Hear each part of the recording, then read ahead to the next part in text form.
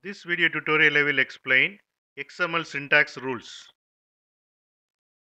XML documents must contain one root element that is a parent of all other elements. In this example, personal is the root element that is the parent of all other elements. In XML, it is illegal to omit the closing tag. All elements must have a closing tag. Here you can see the closing tag. And XML tags are case sensitive. The tag name, in this case n start with capital letter, is different from the tag name, the n is start with small letter, and opening and closing tags must be written with the same case, and XML attribute values must always be quoted. Here you can see the attribute type, and here you can see the value, and here you can see it is quoted. So here I am removing the closing tag, and you can see it is showing the error.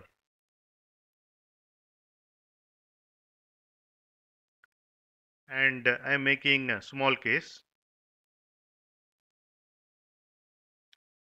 and you can see it is throwing an error.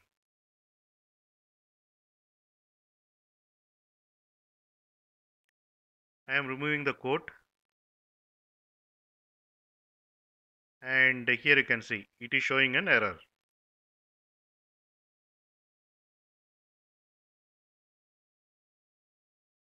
Okay. Here you can see the XML prologue, and XML prologue is optional, and if it exists it should come first in the document, and XML documents can contain international characters. Here you can see the example. To avoid errors, we have to specify the encoding used, or we have to save the XML files as UTF-8, and UTF-8 is the default character encoding for XML documents. Here I have specified encoding as UTF-8. Here you can see the XML prologue. It is the first line in the XML document. If you want to comment some portion of the XML, then we have to use this syntax.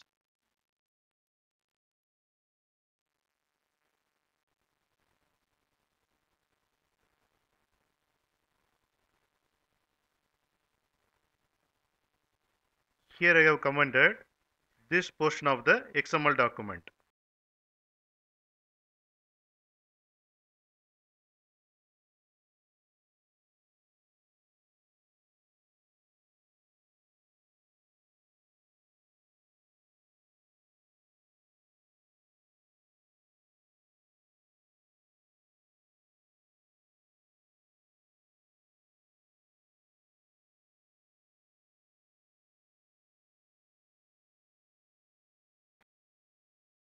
You can get Java source code link for each video in the description section of the video.